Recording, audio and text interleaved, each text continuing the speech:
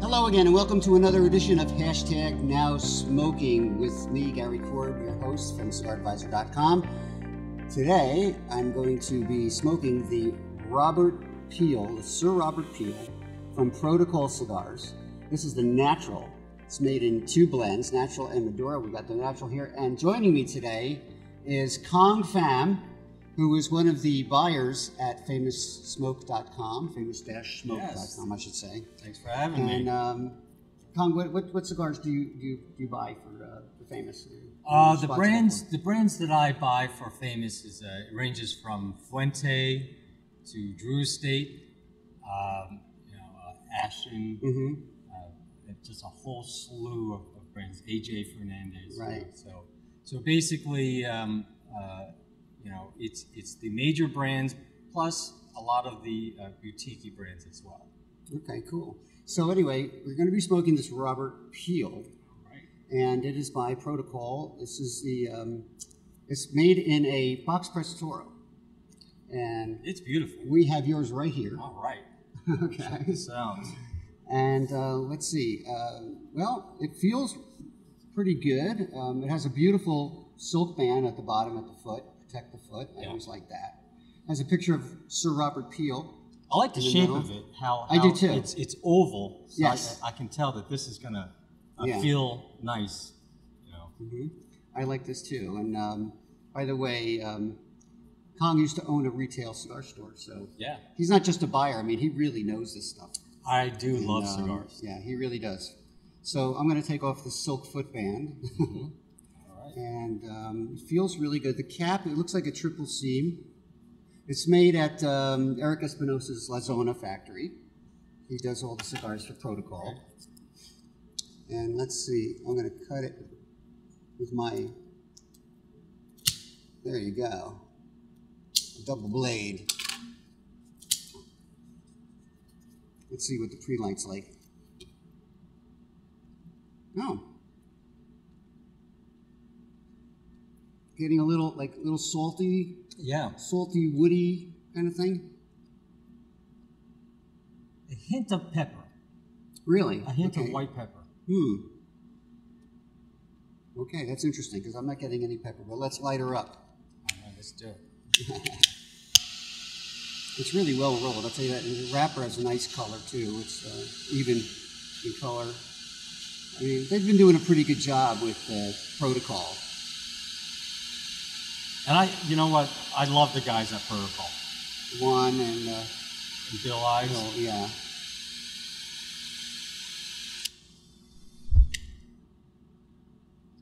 Now, why did they choose the name Sir Robert Peel? Well, Sir Robert Peel, according to my notes here, was the Prime Minister of the United Kingdom and twice its Home Secretary, and he founded the Metropolitan Police Service. In 1829, he set up their headquarters in Scotland Yard. So that's where you get Scotland Yard. You know what? That makes sense because the two guys, Juan and Bill, are also police officers. That is correct. And all of their cigars revolve around some kind of police jargon or something. You know. What are you getting so far? I'm getting cedar. I'm getting cedar notes.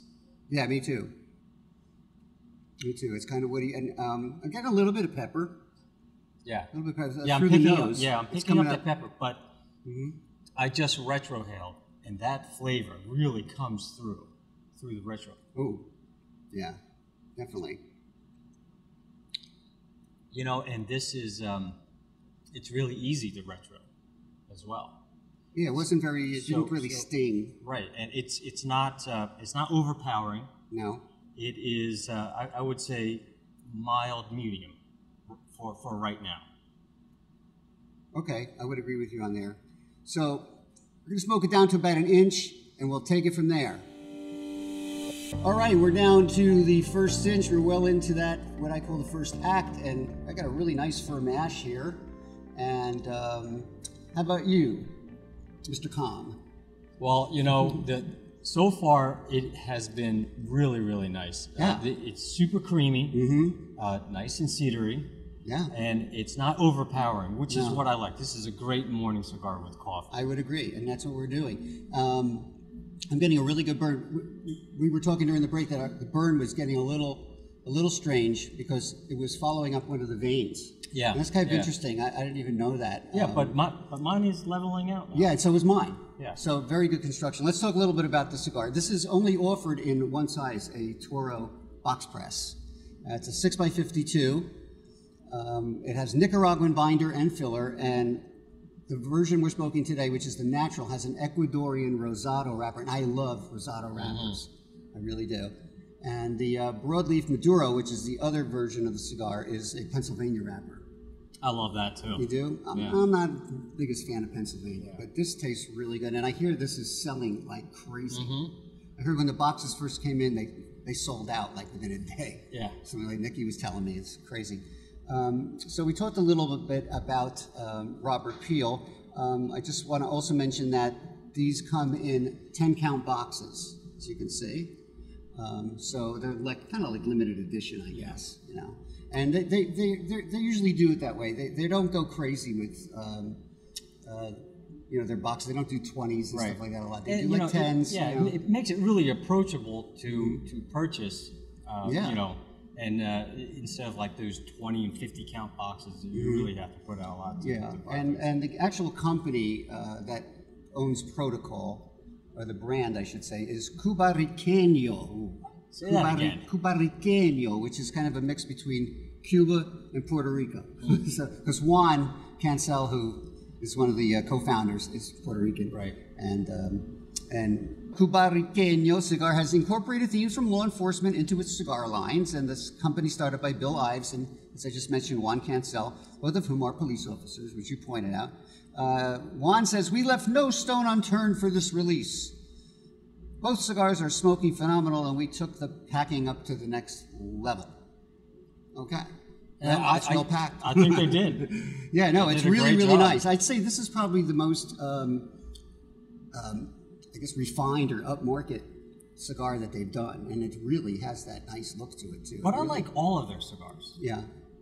I've reviewed most of them, and they are pretty good. Yeah. Yeah. Well, Eric Espinosa makes it for them at La Zona, and of course he does great stuff. Yeah. The retro is just fantastic on this one. Is it? Yeah, you like to do that. I love to do that. To me, that's where all the flavor is. Oh, that's It's delicious. really, really creamy and kind of sweet, which I like. You know, I like sweetness. Now, let's see if I can take a swig of coffee. It's coffee, it's not vodka. Yeah, the retro ale, you know, it's spicy, but it's not, you know, like... Yeah, it's not overpowering. Yeah. Let's see. Yeah, it's good with the coffee. Oh, yeah. Really good. So anyway, the wrapper has a nice oiliness to it. And it's not cracking. It's holding up really well. It's I really like... this looks like one of those old-time cigars, you know, with Robert Peel's face, you know. Didn't Henry Clay do that one time? You know, back in the day, it kind of reminds me of that, you know. Like the old cigars where they would put senators and, you know, judges and We stuff. should be wearing white gloves. Yeah. Now this thing, I'm sorry, go ahead. The shape of the cigar, like I said earlier, it's oval, but I guess it's considered a box press. Yeah. But it has a nice mouthfeel to it. It does. I think they call it like a soft press, or that, but I like it with the rounded edges too. And it's just, the draw is excellent.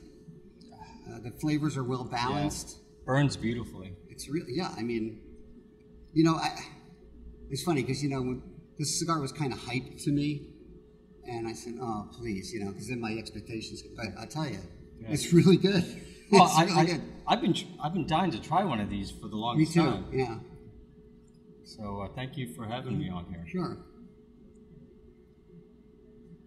A nice volume of smoke. You know, it's dense, chewy. It's still creamy. You know, there's just a nice little bit of spice like on the finish, right? Are you getting that? Little pepper. But I would say that the finish is a short finish. Really? Because the flavor just leaves your mouth right away, and it makes you want to come back for more. It makes you want to keep smoking. It's almost like a session beer. You just want to keep going after it. Mm-hmm. Well, I think they did a really good job. I mean, I think the cigar retails for something like $12. That's the retail price. But at famous-smoke.com, you won't pay that. It's the MSRP. But I'll tell you, it's definitely up there in that category. I mean, you know, you're getting what, like 6x52. Yeah. It's box press. It is excellent blend. You got a beautiful wrapper on it. I mean, I can see it. It's be up in the upmarket, $11, $12 range. Right. And I'm looking forward to trying this with an IPA. Okay, you're a beer guy? Yeah. Yeah, see, I'm not. I never really got into beer. Well, what would you try this with? Well, I'd like to have this with, I'll tell you, I like rum. I'm kind of getting into bourbon a little bit, but I like to try this with a good rum, or maybe even a daiquiri, or something like that, like a mixed drink. That's interesting. I like all of a sudden I got to think for daiquiris. But I really have coffee most of the time with my cigars. I think that goes well with anything. It really does. Yeah, just about any cigar. Yeah. I don't think you can miss with coffee. I mean, if you are a coffee person, I usually suggest espresso, especially with this cigar, which is a little on the sweet side. So if you wanted to kind of balance it out, yeah. But you say an IPA. Now, is that a strong? Aren't they usually strong in flavor? It can be, but basically, an IPA is just a hoppier flavored kind of beer. Mm-hmm. It has a lot of hops to it, Yeah. And I think with that bitterness of the mm-hmm. hops and the contrast of the sweetness of this cigar will balance itself out really nicely. All right, so I get that. I tell you, a lot of times I'll just even have my usual, which is vodka and tonic with a splash of lime juice. Yeah, but what I like about that is it doesn't really enhance the cigar so much as it kind of keeps your palate clean. Yeah. So with the tonic and the lime juice, so I think that would go well too. And then also enough vodka to make anything taste good. That's right. So far, so good. So far, so great. Yeah, it's really, really, really nice. And I like it when a cigar lives up to its reputation. Yeah. And they really, really did a good job on this, I'll tell you.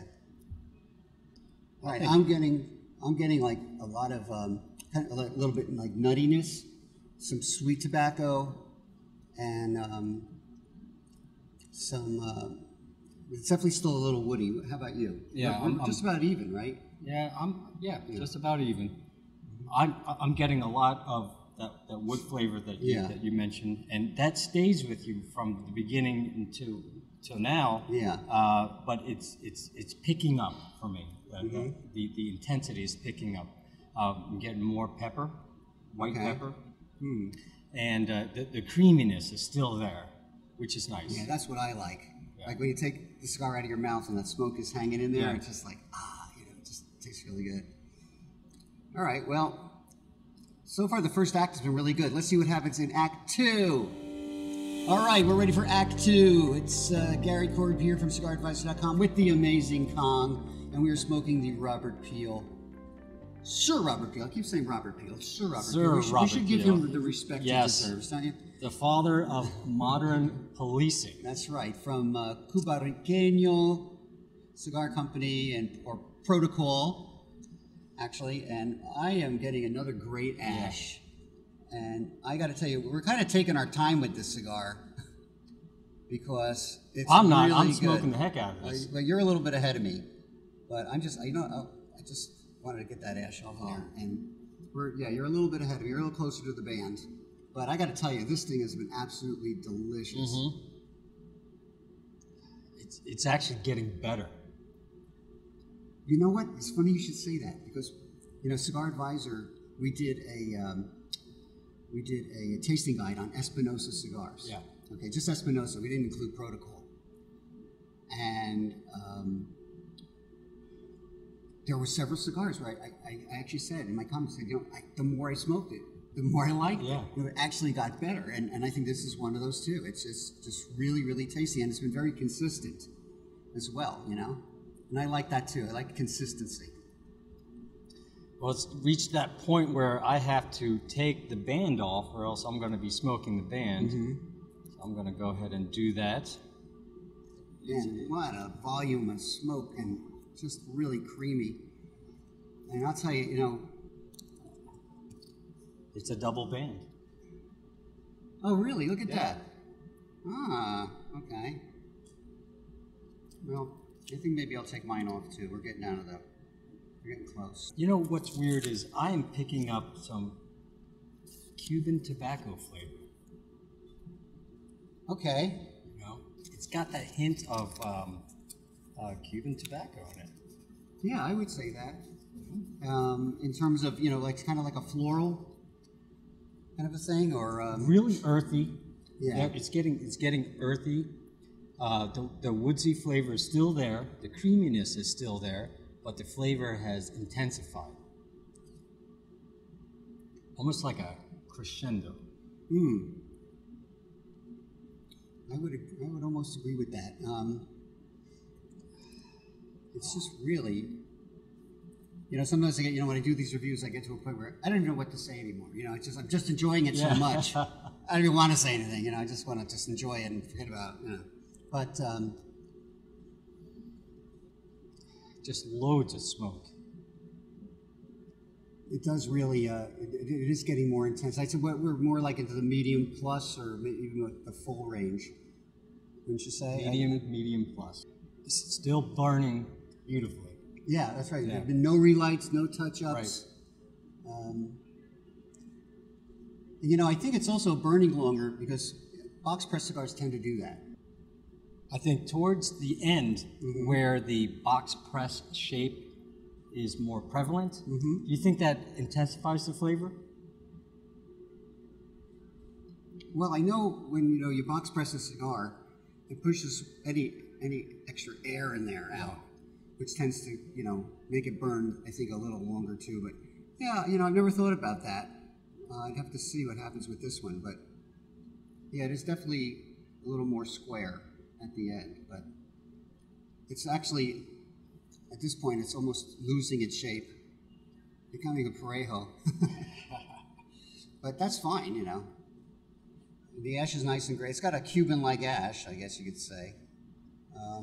But yeah, I haven't had a lot of Cuban cigars, and the ones I've had have kind of been like the same ones. I just keep running into. Yeah.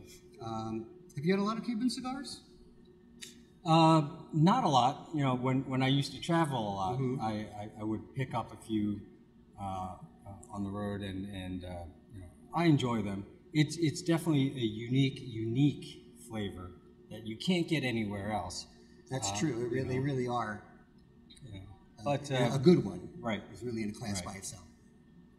But I think I get what you're saying. I've had some of the Cubans that I've had have been like the Romeo White Churchill, which I really like a lot. Yeah. This is a little similar to that. Actually, this reminds me, if you're going to compare it to a Cuban, more of like the Hoyo de Monterrey Epicure No. 2. Oh, nice. Which is a little spicier. Yeah. This is getting a little spicy on me now.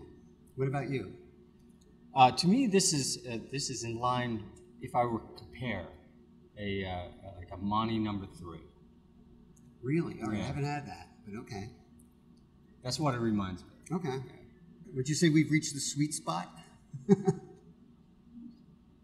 I would say I hit the sweet spot about 5 minutes ago, and it's still going on right now. So I could imagine it's going to get even more intense. Yeah. Would you say it's complex?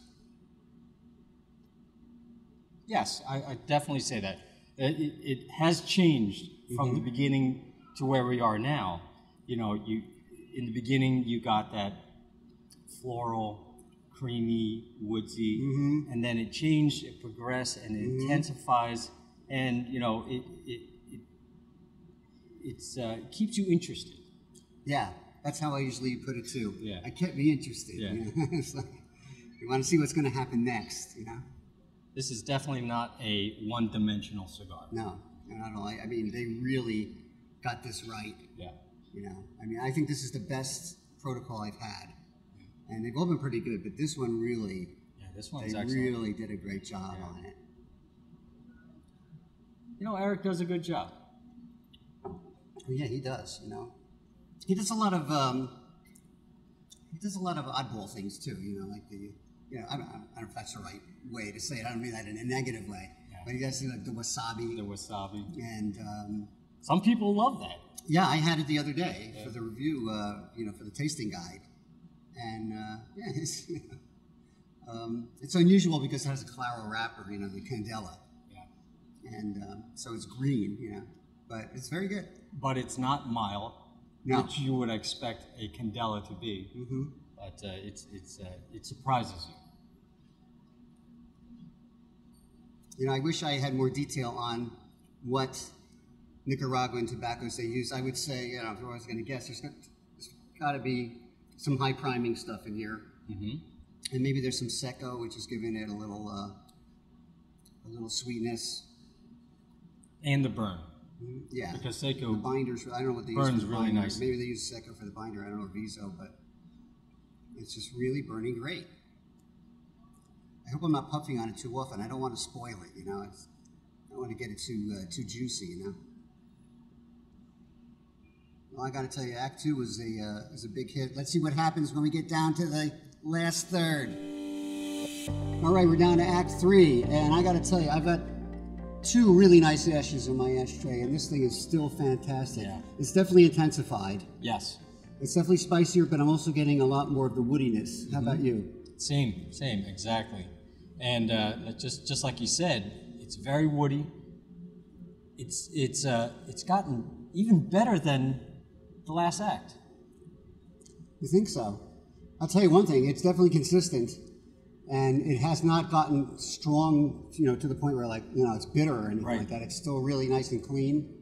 The finish, I'm still getting that pepper on the finish, though. I don't know, it seems like every cigar I smoke lately, I'm getting this pepper on the finish. I don't know if my palate is going or changing or what, but... I call this cigar a nubber. A nubber? Yeah, this would definitely be a nubber. Who do you think this cigar is for? Who would you recommend this to? What level of experience, or if anything? Intermediate. Okay. I would say the first half of the cigar would appeal to just about anybody because it's mild, it's really easygoing. It does pick up, and that's why I'd say, you know, beginner to intermediate. Yeah. But it would be hard to, you know, train a beginner smoke to retro right away. Yeah. And you're still doing that, huh? Are you getting anything different in your retro now than you did before? It's pretty much the same type of flavor, but more of it. I can definitely smoke another one. Yeah, you could. I can definitely smoke another one. How many cigars do you smoke a day? I try to limit myself to 8. No, that's not true. But anyway, I think we're just about ready to wrap it up here. It's been absolutely fantastic. The Sir Robert Peel from Protocol Cigars, and this is the natural. It is the Toro. It is only made in a Toro box press size, 6x52. You can buy them at famous-smoke.com. I want to thank Khuong Pham for joining me today, the amazing Khuong. Thank you for having me. We really had a good time with the cigar, and we'll see you next time on #NowSmoking. So see you then, and happy smokes.